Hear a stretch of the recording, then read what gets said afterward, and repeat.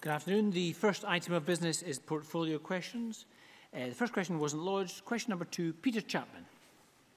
Thank you, Presiding Officer. To ask the Scottish Government what discussions Police Scotland has had with local authorities regarding the management of unauthorised camping by gypsy travellers. Minister Annabel Ewing. The policing of unauthorised camping by gypsy travellers is a matter for Police Scotland, as are indeed any discussions between Police Scotland and local authorities regarding that issue. Where issues arise that concern the wider policy and legislative framework that ministers are responsible for, then the Scottish Government would give due consideration to those issues. Peter Chapman. Thank you. I'm grateful to the Minister for that answer, but I have raised this issue previously here, and I will continue to do so until the SNP ministers actually address the problems instead of dodging the questions. The police and local authorities have both made it abundantly clear that they do not have the powers to deal with unauthorised encampments. So will the Minister commit to giving the police the powers and local authorities the resources to deal with these sites that cause so much distress to settled communities? Minister. Well, I would say to the member that, of course, the lead responsibility as regards management issues here lies with local authorities. I would also say that as far as policing issues are concerned, it is the case that further to Crown Office, Procurator, Fiscal Service guidance, there is a presumption against prosecution for unauthorised camping. However, at the same time, I think the members should be aware that this presumption can be overridden by public interest considerations, such as, for example, road safety, public health hazard grounds. And of course, at the same time, it is the case, of course, that the police will investigate any allegations of criminal offences or antisocial behaviour. So that is the position as it stands. The member may also be aware that, that draft guidance on managing unauthorised camping has been worked up, and that draft is currently with COSLA to give their final consideration to the draft. So I'm sure the member will be interested to see that guidance when it comes out, which I think is expected quite soon indeed. And the final thing I would say, Presiding Officer, is that the gypsy traveller communities are varied and diverse and have a long and proud history and a right to exercise their traditional way of life, which right, just like any other citizen, must be exercised with regard to others. John Mason. Thank you, Presiding Officer. Given that gypsy travellers are one of the clearly most discriminated groups in our society, can the Minister give us any guidance as to whether local authorities, especially in the North East, have gone anywhere in providing additional sites, recognised sites, which has long been a recommendation? Minister. I would say to the member that that local authorities are required by law to prepare a local housing strategy, and this strategy must reflect accommodation needs in the relevant local authority area, which of course include those of gypsy travellers. And of course the decision as to whether or not to provide a particular site is of course a matter for the local authorities, but I will ensure that the members' comments are passed to my colleagues in the Equalities and Local Government team. Mary Fee. Thank you, Presiding Officer. Does the Minister agree with me that instead of prosecution and persecution of the gypsy travelling community, we need a much more collaborative approach across all portfolio areas with local authorities and with local communities to not only ensure better site provision for the gypsy travelling community, but also a better understanding of their culture and lifestyle, which in turn would help to eradicate the discrimination that gypsy travelling communities face? I thank the member for a question. I know that she has a very long-standing and honourable involvement in this matter over many years in this Parliament. What I would say is that many of the issues that she raises do fall within the portfolio of my Equalities colleagues, but again I will ensure that her comments are addressed, are passed on to them. But hopefully the draft guidance that is shortly to be published will hopefully answer at least some of the concerns that the member has raised. Question number 3 has been withdrawn. Question number 4, Kate Forbes. To ask the Scottish Government whether it will provide an update on its consideration of the proposal to introduce travelling domestic abuse courts in the Highlands. Cabinet Secretary Michael Matheson. Sheriff principals are responsible for court programmes which include domestic abuse courts. This includes assessing whether the volume of domestic abuse cases in a sheriffdom would support either a specialist court or clustering of domestic abuse cases in other court locations. It is the statutory responsibility of the Sheriff Principal to arrange the court programme in their area, and the Scottish Government has no locus or control over decisions relating to court programmes. More generally, it is recognised that domestic abuse courts can play a valuable role as part of an overall effective court programming approach to dealing with domestic abuse cases. Specialist domestic abuse courts, clustering or fast-tracking of these types of cases is happening at courts around the country. In Grampian and in the Highlands and Islands, the Scottish Court and Tribunal Service are working with justice partners and the Sheriff Principal to continually review the arrangements for hearing domestic abuse cases and currently favour and operate a fast-track system, ensuring that such cases are scheduled within the 8 to 10 week target. Kate Forbes. I thank the Cabinet Secretary for that answer. Would the Scottish Government agree with me that having dedicated Procurator Fiscals and Sheriffs specifically allocated to domestic abuse would ensure that Procurator Fiscals and Sheriffs have the appropriate expertise and sensitivity to the cases, and that there is consistency in procedures and sentencing? Cabinet Secretary.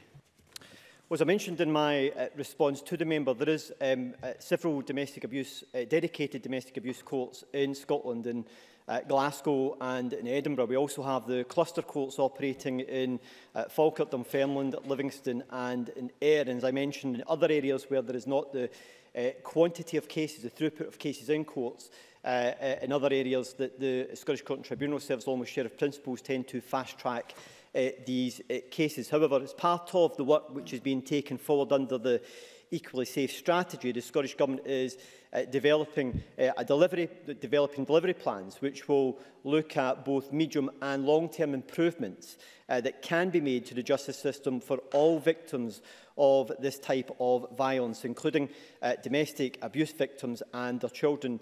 These delivery plans, Presiding Officer, are currently being worked through with partners such as the Scottish Court and Tribunal Service, who are represented on the Justice Expert Group on the Violence Against Women and Girls Joint Strategic Board. And that work will be taken forward over the coming weeks and months ahead, with a view to addressing the types of issues that the member has raised. And I know that the Crown Office are keen to play their part in this, in ensuring that they have the right expertise in dealing with these cases when they are brought before our courts. Claire Baker. Thank you, Presiding Officer. I would like to raise 2 points. While the Cabinet Secretary is correct in saying the establishment of domestic abuse courts has been led by the senior judiciary, who have responsibility for the court programme in their area, can he confirm that it would be possible for the Scottish Government and the Parliament to legislate to establish domestic abuse courts if we felt it was the best way to make further progress? And also in the debate in September, the Minister raised training for sheriffs and summary sheriffs. Can the Cabinet Secretary confirm that while it is part of the induction training for new members of the judiciary, domestic abuse education is not at the moment compulsory for all sheriffs and summary sheriffs? Cabinet Secretary. The member raised an interesting point around the suggestion that we could legislate the issue of creating specialist courts. And although that technically may be the case, I'm not entirely sure whether that would achieve the desirable effect we're looking for, and that is the effective use of court time in dealing with these cases. And that's why the Scottish Court and Tribunal Service, along with the Crown Office, tried to take a flexible approach to these matters, where they can cluster cases, clustering together so that they can make sure that they have the special sheriff there, alongside that, the fiscals to be able to deal with it for that period of time, and the necessary support services in the court. Where they don't have that throughput of cases within these individual courts, they seek to fast-track them as quickly as possible and to make sure they also have the necessary fiscals and the necessary support services there during the time when these cases are being taken through the court. So I think it's important that we take an approach that allows us to have a flexible model in different parts of the country that reflects the demand that's necessary in these individual areas. And Sheriff Principals and the Scottish Court and Tribunal Service are keen to make sure that they continue to take that type of approach. In relation to matters relating to training of the judiciary, the member will also be aware that matters in relation to training of the judiciary are not matters for ministers, they are matters for the Lord President, who is responsible for the training and support provided to members of our judiciary, including summary sheriffs. The Judicial Institute, which is headed by the Lord President, is responsible for these training provisions. The member is correct to say that as part of the induction training for judiciary, domestic violence is an issue which they are provided with training in. There are training provisions for other sheriffs who can opt into those programmes as and when they choose to do so. I'm sure the member has got no doubt those sheriffs who have a particular interest and specialism in this area are the very ones who are most likely to make use of that type of flexible training regime, which is there in order to make sure they've been given the right type of support and advice and the right type of information that's necessary to ensure that they're able to discharge their duties as best as possible. Question number 5, Claudia Beamish. Thank you, Presiding Officer. To ask the Scottish Government when the Cabinet Secretary for Justice last met Scottish Women's Aid and what issues were discussed. Cabinet Secretary. Scottish ministers meet with key stakeholders such as Scottish Women's Aid and local women's aid organisations to help inform thinking around strategies to prevent and eradicate violence against women. Most recently, I met with representatives from Edinburgh's Women's Aid on the 15th of September last year and was given a tour of the services offered and spoke to staff and service users. Thank the Cabinet Secretary for that answer. And I wonder if the Cabinet Secretary could tell us what steps the Scottish Government is taking to ensure that children have equal access to justice as direct victims of coercive control within the draft Domestic Abuse Offences Bill, and whether that's something that's under consideration, because that has been raised by Scottish Women's Aid. Thank you. Cabinet Secretary. Well, Signing Officer, the member raises a very important point, and I think the bill which we intend to bring before Parliament in this session in order to deal with psychological, coercive and controlling behaviour related to domestic abuse gives us an opportunity to make additional provision for children who can very often be victims of domestic abuse that takes place in the household in which they are living. We have been engaged with a range of the stakeholders who have expressed a view to look at making specific provision within the legislation. I'm sure the member will recognise that it would be inappropriate for me at this stage, before it's been introduced to Parliament, to give details on exactly what will be contained within the bill. But what I can give the member an assurance of, that this is an issue which we do recognise there is further progress to be made on. For example, it could be the issue of an aggravation could be provided within the legislation to try and address these types of issues to ensure that they are properly recognised by the court when a case is being considered. So I can give the member an assurance that we are looking to try and address some of these issues in the legislation, and I hope that when the bill is introduced to Parliament it will draw cross-party support, given its intention in making sure that the Scottish justice system is one of the leaders within the world in making sure that we criminalise psychological, coercive and controlling behaviour that's related to domestic abuse. Question number 6, Neil Findlay. To ask the Scottish Government what action it is taking to ensure that victims in Scotland of unethical undercover policing have access to justice. Cabinet Secretary. The options available to any individual will depend on the facts and circumstances of their case. Depending on the particular circumstances, individuals may seek redress via the Investigatory Powers Tribunal, which has jurisdiction to consider certain proceedings for actions which concern the use of investigatory powers. Additionally, individuals may seek redress through the courts, subject to the rules which determine the jurisdiction of the courts. Mr Findlay is also aware that I have directed HMICS to undertake a review of undercover policing in Scotland. The terms of reference were published today. The review will be essential in gathering facts about existing and historical undercover policing activities over the period of the Scottish Parliament when it's had responsibilities for this area, and will inform any further decisions that we make in this area. Neil Findlay. Why is it that Scottish victims of illegal and unethical undercover policing activity carried out in Scotland prior to the year 2000 will not have access to any inquiry, yet victims in England and Wales will? The Cabinet Secretary has the opportunity to remedy this by ensuring the strategic review of undercover policing in Scotland covers the same time period as the Pitchford inquiry in England and Wales, that is back to 1968. Why won't the Cabinet Secretary do this, and what advice does he have for victims who became victims in that time period prior to 2000? Cabinet Secretary. So, I consider this issue very carefully, and I do believe that the most appropriate way in which, for the issue of undercover policing in particular, the activities of the Metropolitan Police units who were involved in undercover policing operations across the UK, in Scotland and in Northern Ireland, that should be addressed through the Pitchford inquiry. I regret the fact that the UK Government have refused to extend that, although, as a member will be aware, that it is within the gift of the chair of that particular inquiry to consider evidence which comes from out with England and Wales, so long as it relates to an undercovering operation carried out by a police force in England in Wales. So there is issues, but I believe that the UK Government should have addressed, and they failed to do so. What I've done in establishing the inquiry by HMICS is to look at the period when this Parliament and the legislation which was established in order to deal with undercover policing was passed by both the UK and by the Scottish Parliament, to look at the provisions which were in place during that period of time, the arrangements that the police had in place, and as the terms of reference which have been set out by the Chief Inspector today will, I believe, allow a very thorough and detailed investigation to take place. If there are individuals that believe that they have been subject to some form of undercover policing operation that predate that period, then I would welcome hearing that from them. But to date, I have not received that type of information beyond what will be covered within the time frame that has been set by HMICS and the terms of reference were published today. Gordon Lyndhurst. I welcome the limited review announced today, but I'm concerned about how the Scottish Government can restore public confidence in the police and maintain that confidence going forward.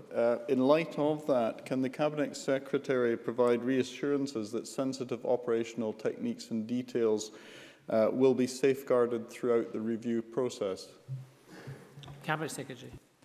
Well, I'm sure the member will recognise that there is significant public confidence in the way in which the Police Scotland operate, and all the public surveys demonstrate that. In relation to this particular inquiry, it is for the Chief Inspector to conduct a very detailed and thorough inquiry.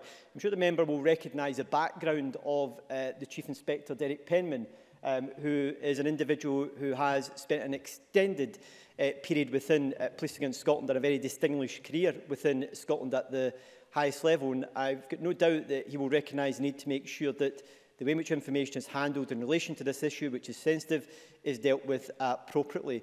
I'm sure the member would also recognise, as all members will recognise, is that covert operations and surveillance operations play an important part in tackling serious and organised crime in this country and other serious threats within our society. And it's appropriate that our police service and the police force have the ability to be able to undertake these types of procedures appropriately. Equally, it's also important that we have robust measures in place to ensure that these are appropriately and effectively regulated. I believe that we do have strong regulation in place at the present moment. The Investigatory Powers Act will change some of those provisions, which I believe will improve it in some areas, not entirely, but it will improve it in some areas. But it's important that we allow the police service to have these necessary powers. And I've got no doubt that after we've received the report from the Chief Inspector, we'll be able to reflect on its findings, and if there are any recommendations that suggest that we have to take action in order to provide further safeguards or improvements in the way in which Police Scotland conduct these matters, then we as a government will be determined to take them forward, and I've got no doubt that Police Scotland will be determined to implement them. Question number 9, Neil Bibby. To ask the Scottish Government what response it has received to its consultation on the integration of the British Transport Police in Scotland into Police Scotland. Cabinet Secretary. An independent analysis report on the response to the consultation was carried out by the Research Shop and can be found on the Scottish Government Consultation Hub website. Responses to the consultation have now been published online. Railway policing in Scotland is now a devolved matter, a decision reached with cross-party agreement through the Smith Commission. That means that we need to put in place a framework to deliver appropriate accountability for railway policing to the Scottish Parliament and the people of Scotland. The Scottish Government has set out why it believes integration is the most effective means of achieving that, as well as providing operational benefits through direct access to a range of specialist support within Police Scotland. This will deliver much stronger and more effective accountability than could be achieved within a cross-body public body structure. Neil Bibby. It is concerning that the consultation didn't specifically ask the question, do you support the merger or not? We know from The responses the government received that there is significant opposition and concerns about the proposed merger from rail unions, train companies and police officers. The Transport Minister claimed the government has a manifesto mandate to push through this merger, but they don't. Given all of this, given the level of opposition amongst people who work on our railways, the problems we have seen from the creation of Police Scotland and other public sector reforms, what confidence can the public possibly have that this merger is a good idea and will be a success? Cabinet Secretary. Well, as a member may be aware, the view of the Scottish Government in integrating British transport policing into Police Scotland is not a new idea. It is an idea which was set out back in 2011, which my predecessor had pursued as well, and it was a policy which we had also set out in our white paper. But the member will also recognise that the Smith Commission's recommendations reached through cross-party agreement, including his own party, was that the functions of British Transport Police in Scotland should be devolved to the Scottish Parliament. And I think it's appropriate that we put in place a structure in order to provide appropriate accountability in order to take that forward and to ensure that there is accountability to this Parliament and to the Scottish people. I should, Presiding Officer, say that given the political interest that there has been in this matter, I was struck by the lack of response from any of the other political parties to our consultation on this issue, including no response from Mr Bibby's party on our consultation into this matter. So given that he believes it is such an important issue, I am surprised he didn't take the opportunity to make his view known to the consultation process. Briefly, Douglas Ross.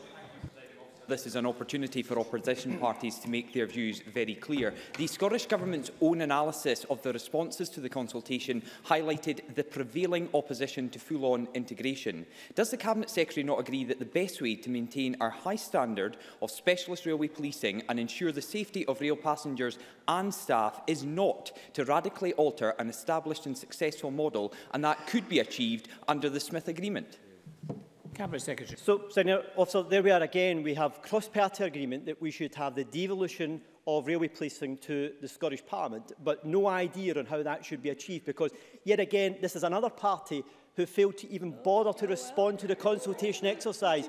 Clearly, they see this as being a high priority, but don't have the ability to set out how they believe it should actually be done, which I think is rather telling on the opposition parties on this issue. I've got no doubt, Presiding Officer, that the way in which we can deliver effective and specialist policing on our railways is to have it integrated within Police Scotland, as Police Scotland have already set out. They intend to have specialist railway policing continue to be provided once it has been integrated into the service. And in doing so, that will allow them also to have access to the specialist assets that Police Scotland have as a national force as well. And in addition to that, it will provide accountability to this Scottish Parliament and to all of the parties in this chamber as to how policing is delivered on our railways. It's just disappointing that none of the parties bothered to take the time to make their views known during the consultation exercise. Thank you. We move on to culture, tourism and external affairs questions. And we'll start with question number 1 from Edward Mountain. To ask the Scottish Government how important it considers super-fast broadband is to tourism in the Highlands. Cabinet Secretary. The Scottish Government considers superfast broadband as very important to businesses in the Highlands and Islands and tourism in particular. Commercial coverage provision by the UK Government would have only reached 21% of the Highlands and Islands. That is why we're investing £400 million in the Digital Scotland Superfast Broadband Programme to extend fibre access to at least 95% of premises by the end of 2017, and we have committed to delivering 100% coverage by the end of this Parliament. Edward Mountain. I'm constantly asked in the Highlands when the provision of broadband will be, especially for those last 5%. So will the government, as part of their R100 programme, let businesses know the likely rollout dates for superfast broadbands? This will allow these businesses to commit to alternative broadband provision until the terrestrial broadband promised by the Scottish Government is available. Cabinet Secretary. already been extensive coverage, but it's quite right to identify the last 5%. And I think the communication, particularly of the procurement process for that final 5% that we're embarking on as part of this additional funding that was part of the budget going forward for 17-18 and throughout this parliamentary term, it's key that we actually can plan and respond. And that's also critical, not just in terms of knowing when that activity will be available, but for also skills and training, because use of digital marketing is a vital part of that tourism offer as well. Liam MacArthur. Thank you very much. I welcome the comments the Cabinet Secretary made in relation to that final 5%. But even for those businesses that currently have a broadband service, they can be adversely affected by weather disruption at this time of the year. Many wait weeks, if not months, in my part of the world to get those faults fixed. This can have a huge impact on tourism and indeed other businesses, not to mention the household. So will the Cabinet Secretary undertake to ensure that the Scottish Government make representations to BT to ensure that they have the resources and what they require to ensure that these faults are dealt with far more speedily than appears to be the case to date? Cabinet Secretary. Well, I'm afraid I'm not responsible for the weather, but in terms of his identification of the disruption that can cause, particularly to some of the connectivity issues, although it's not my direct responsibility, I will make sure that Derek Mackay, who is the Cabinet Secretary responsible, makes sure that the business needs and the business opportunities and the business losses that can accrue because of that disruption are brought to the attention of BT in particular. And in my discussions with BT as a Tourism Secretary, I will also make sure that's raised. Question number 2, George Adam. Thank you, Presiding Officer. To ask the Scottish Government how it is promoting culture in towns and cities. Cabinet Secretary. The British Government promotes culture in a wide variety of ways across many portfolios, not just my own, for example, in education. We promote culture through our support and guidance to national cultural bodies, through letters of grant and guidance, which they can deliver in towns and cities. For example, through Creative Scotland's Place partnerships or through outreach work from our national performing companies in the collections. The cultural strategy we're preparing will also provide more opportunities to explore this. And the jointly COSLA-chaired culture conveners and local government meetings that I've initiated will help identify other opportunities for our towns and cities. George Adam. I thank the Cabinet Secretary for her answer. Would the Cabinet Secretary agree with me that cultural activities can be a key factor in town centre and city regeneration, particularly for a town like Paisley with its vast iconic cultural background? Even Edinburgh's world-famed Hogmanay Party was taken over by Paisley Acts last year. And is this not another reason, an example, as why Paisley should be the UK City of Culture in 2021? Cabinet Secretary. Well, as the member knows, and as he is a great champion of the Paisley case for UK City of Culture, I strongly believe in the regenerative powers of culture, both in a social, individual, but also in an economic sense. And we're seeing that in towns and cities across Scotland, not least obviously Dundee. But I would also point out to the member, as part of the campaign for Paisley in particular, on Monday night I was speaking at the Creative Industries Federation and I met the award-winning fashion icon Pam Hogg, who was advocating Paisley's case through the many hundreds of people that were there at that event. Jamie Green. Thank you, Presiding Officer. May I join Mr Adam in supporting his bid for Paisley's bid for UK City of Culture, something we share on this side of the chamber, myself anyway. But a big part of culture of our towns and cities in Scotland are our historic castles and ancient monuments. I could ask the Cabinet Secretary for her response to this week's analysis by Historic Environment Scotland that shows that up to £65 million will be required to maintain and keep these sites in satisfactory condition. And given that we're seeing a 4.5% cut to our country's national collection in this year's budget, how confident can this chamber be that this government will protect our historic sites?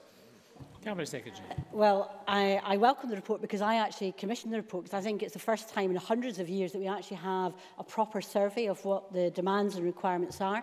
You'll also be aware that on Monday this week I announced £6.6 million of capital investment for Historic Environment Scotland precisely to invest in the work to restore and conserve our properties in care. That helps skills and training. It also helps local contractors, and indeed Historic Environment Scotland spend around £3 million a year with local contractors on that work.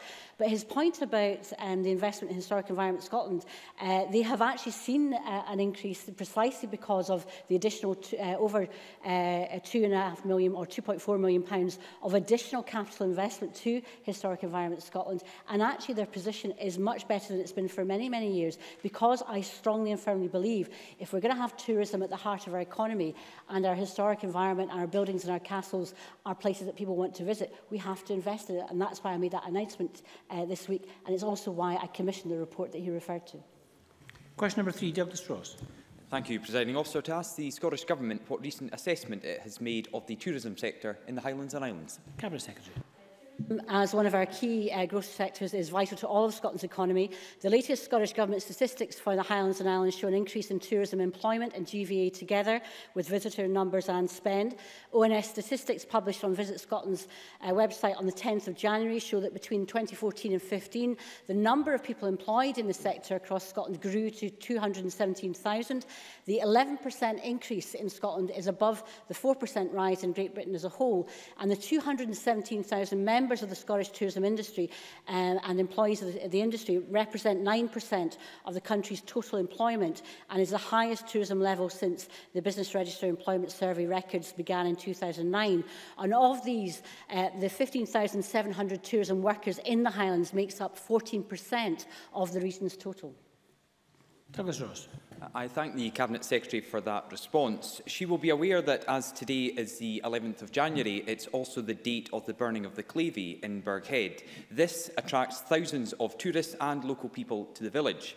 As Clavey King Dan Ralph and his crew prepare to carry the flaming wooden Clavey barrel filled with tar on their backs around the village, stopping at several doorways to hand out the burning embers before finally being wedged on Dury Hill, will the Cabinet Secretary join me in praising this tradition, the interest it generates both locally and from further afield, and the enthusiasm of younger members of the Clavey team such as Jamie Davidson, Scott Crawford and Keir Irwin, who are following in the footsteps of their ancestors, being part of the Clavey crew?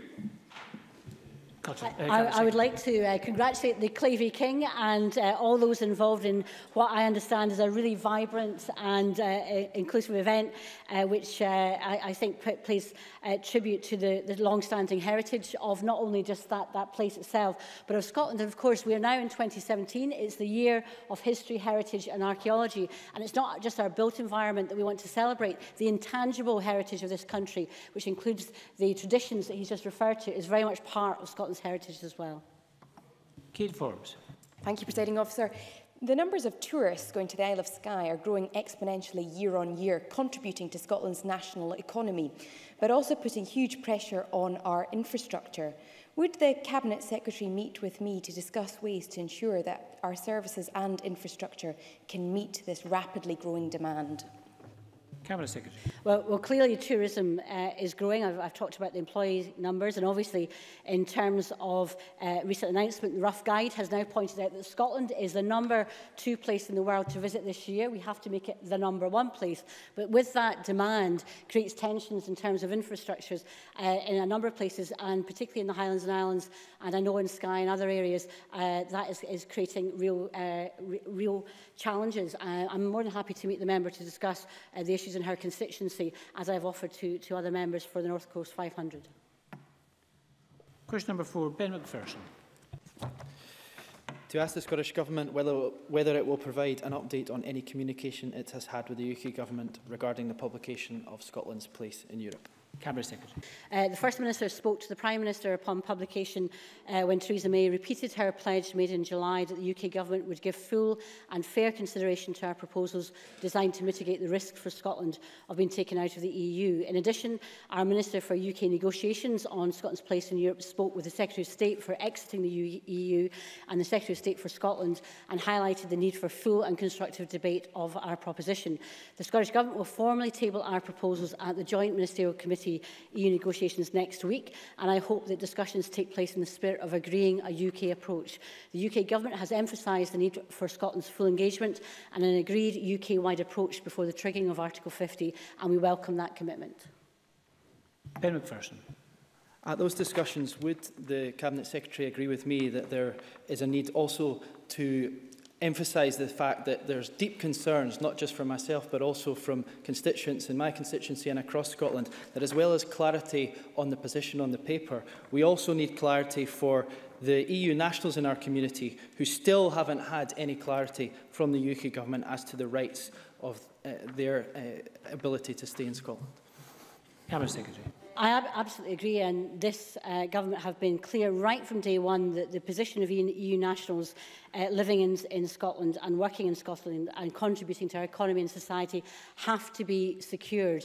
I think that it's essential that we do that sooner rather than later. I am concerned that the UK government hasn't chosen to do so, not least because they will be required to do so at some point. And I think in going into negotiations with the other EU countries and with the EU itself, it really is important they are not used as pawns, but the goodwill, faith and confidence of respect for each other's citizens needs to lie at the heart of whatever solution can be realised as part of the overall negotiations. And having confidence, faith and trust in peoples that are working here will give great confidence, I think, in other EU countries in approaching those negotiations when they start in good faith and in goodwill. Jackson Carlo. Can I again, on behalf of Scottish Conservatives, thank the Scottish Government for the publication of the Scotland's Place in Europe, acknowledge that it is a substantial document, and indeed note that there are certain recommendations within it which enjoy all-party support. Does she share the disappointment of some, however, at the fact that the document has been dismissed out of hand by certain European capitals and governments? And how, in the face of that, given that it would need the unanimous support of all the capitals of Europe for these provisions to proceed, would she advocate that the UK Government take matters forward? Cabinet Secretary. I would gently correct the member that it hasn't been dismissed out of hand by certain capitals and countries. I myself have spoken to a number of governments, either at ministerial or ambassadorial level. He may be referring to remarks made by the Spanish European Minister, the same comments that he made 3 months ago, recognising that it would be the UK that would be the negotiator and that it would expect the position to be put forward would be one put forward for the UK as a whole. If you listen to my first answer, I was quite clear, as the government has been, that it is part of a UK negotiation that we're putting forward the proposals that are in the paper that he has said has been well regarded in a number of substantive points that I think can get cross-party support. So I think we've got to be very careful not to put words in the mouths of other governments. I think that, one, is undiplomatic, but secondly, I don't think helps Scotland's case. Let's try and identify the areas we can agree on and take them forward as part of the EU negotiation. And that's the spirit that, one, we publish the document, but we'll also take them forward in the discussions that we'll have with the UK Government. Lewis MacDonald. Thank you very much. The Cabinet Secretary mentioned that she intends these proposals will be tabled at the meeting of the Joint Ministerial Committee next week. In that context, can she tell us what discussions she or colleagues may have had with the Welsh Government or with other devolved administrations in advance of that meeting in order to ensure that the proposition of a joint UK approach is one that has broad support? Cabinet Secretary. I may reflect to the member in the chamber that the reason that Michael Russell is not answering these questions personally himself is because he's precisely engaged in discussions on this issue with other governments in particular. We have had discussions both on a bilateral basis with the other jurisdictions in Scotland and also at the British-Irish Council, and indeed both in a formal and informal context around the British-Irish Council. I spoke to the Welsh Government at Carmen Jones, the First Minister, and also the other ministers attending. So we're very conscious that a lot of these discussions, there'll be common interests, there'll be different ways of approaching it. But what is essential, as I think we're now getting on to, is the importance and centrality of the single market as being part of whatever proposition the UK negotiation puts forward, and how we express that collectively across the jurisdictions and also from this chamber will be very important in influencing the final result that we get. Question number 5, Dean Lockhart. Thank you, Presiding Officer. To ask the Scottish Government how it is implementing the strategy Tourism Scotland 2020.